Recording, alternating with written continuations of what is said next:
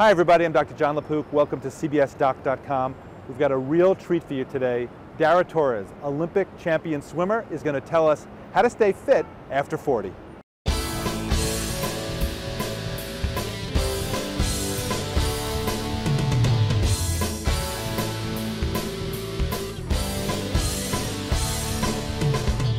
So, hello. Hi.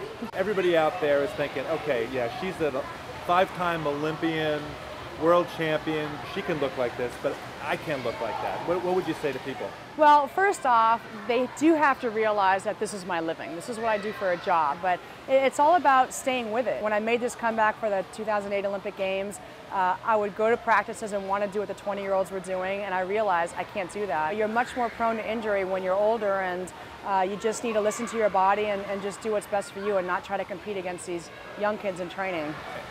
Just compete against them in the world championship. Yeah, well, right? you know, that's okay competitive-wise, but as far as training goes, you really need to listen to your body. In swimming, the most important muscle you use is actually your core.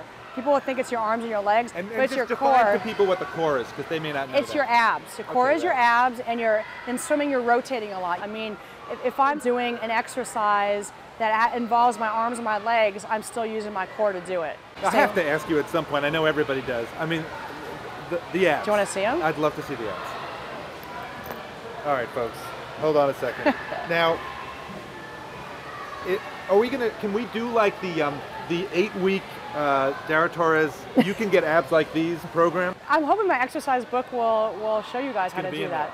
And you had a baby 3 years ago, and you lost that baby fat.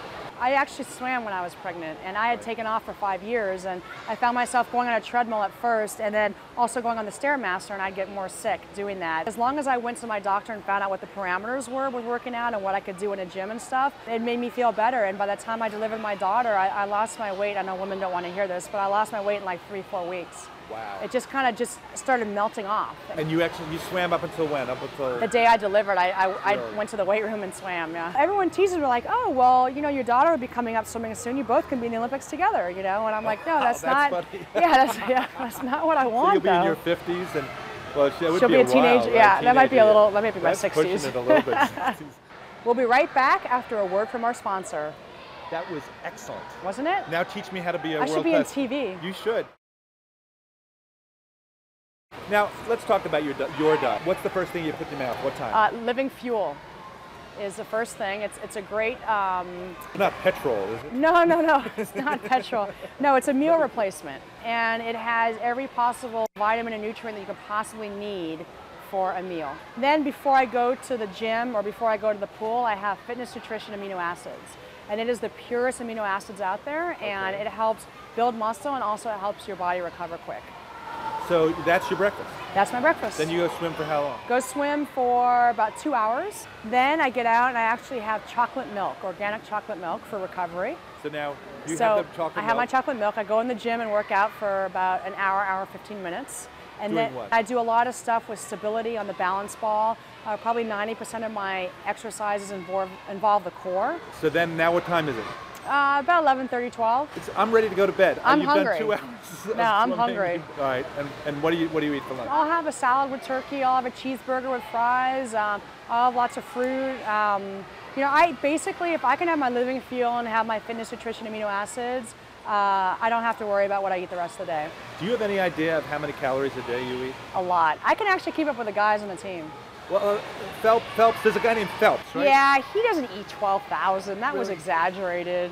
It's like I've eaten meals with him. I ate with him in Rome recently. You know, really? Yeah, we all went to McDonald's together. Really? What did you order? I ordered 2 cheeseburgers and fries because I wanted a double quarter pounder with cheese. They didn't have them there. And then afternoon, what happens? Afternoon, I'll probably have a protein shake as a snack, and then around 3, 2, 3? Yeah, probably about 3 o'clock, and it actually fills me up a little bit. So by the time I get to dinner, I'm a little bit hungry, but I don't eat as much as I probably would if I hadn't had that snack. Now, I know this is an interview about health and body, so I will ask about your spiritual health. How is your spiritual health? My spiritual health is great. You know, I really believe in living younger for longer, and I believe that age is just a number. And one of the biggest things I came out of the Olympic Games was realizing that you just don't put an age limit on your dreams. Well, what could you wish for more than that? Motivation to carry on and to do the best that you can do and to stay healthy.